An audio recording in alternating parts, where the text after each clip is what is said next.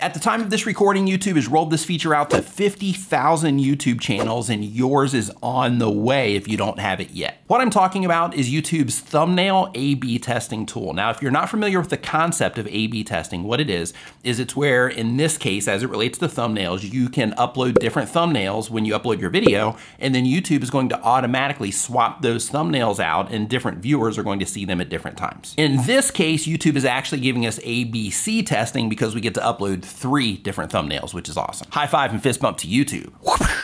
But I've had this feature for quite some time now, and I wanted to share it with you because if you don't already have it, you're going to be getting it soon. And I want to share with you how to use it and some things that you need to keep in mind so that once you do get it, you don't have to fumble around and try to figure everything out. So let's hop on the computer and I'll show you real quick. So first, when you go to upload your video, you're gonna see this pop up on the video details page at the time of upload. If you scroll down past your description, you're gonna see the options that look like this. You have the option to upload a file, choose auto-generated, where they just take it from your video, a screenshot, and then test and compare. What you wanna click on is test and compare. When you click on test and compare, you're going to see this option here that tells you to upload 3 images to learn which one the viewer prefers. As you see here, they give you 3 different options, but if you want to just test 2, you can do that. Or if you want to test 3 different thumbnails, then of course you have the ability to do that as well. Once you have all the thumbnails uploaded, then once you publish your video, then YouTube is going to do all the testing from there. In order to see the results or the progress of the test, all you have to do is go back into your video details page after the video has been published,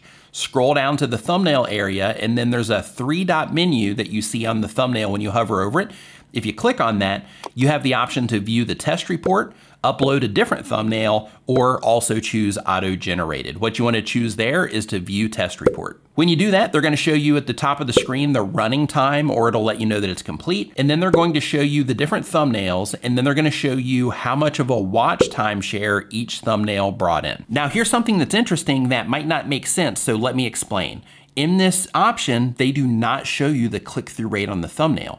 Instead, they show you which thumbnail generates the most watch time for the video. Here's why. When a viewer clicks on your video, it means that they're interested in your video. However, if the viewer ends up leaving quickly, then that means that their expectation of what they clicked on did not get met, which then shows YouTube that people didn't enjoy the video. But when a viewer clicks on your video and they watch it for a longer period of time, it means that that viewer's expectations are being met, and that's really important to YouTube, which is why they prioritize that watch time share over click-through rate. Let's continue with the preview. If you look at this example right here, you can see that on the running time, I have 8 days and 55 minutes left, but you can see between these particular thumbnails, I have different pictures of me, I have different versions of the 2023 and 2024 thing in this, but this one's all graphical. These 2 have me in them. And I can see right here so far that the one without me, well, people like it better, or they respond to it better. Which can be a hard pill to swallow, but at the same time, it's why it's so important to make sure that you don't get emotionally attached to the outcome.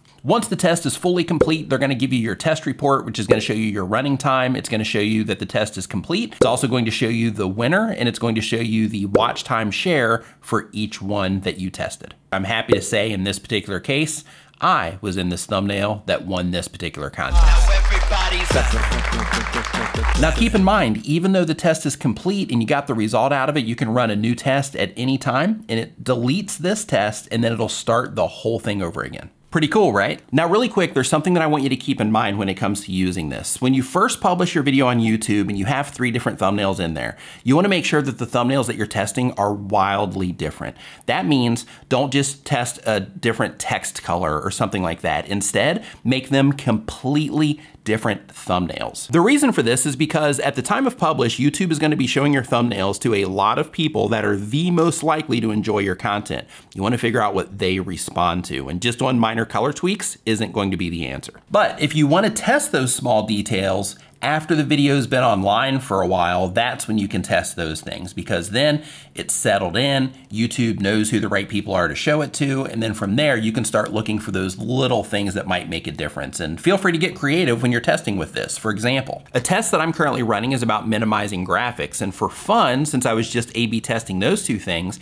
I went ahead and just added one with the minimized graphic, and I'll do it again once I figure out what the winner is, but I'm also testing the color of my beard in my thumbnail thumbnails to see if it matters when it comes to how often people click on my thumbnails. And my fingers are crossed that it doesn't matter because one, I don't want to Photoshop my beard on all my thumbnails, and two, I'm not gonna change this. And really quick, if you're a content creator that's in the majority where you just don't have time to make content and publish consistently, click into this video right here. It's a step-by-step schedule that you can follow that runs in 2-week cycles that can help you ensure that you can put more content out more consistently. Go ahead and click into that now, and I'll see you in the next video. Thanks for watching.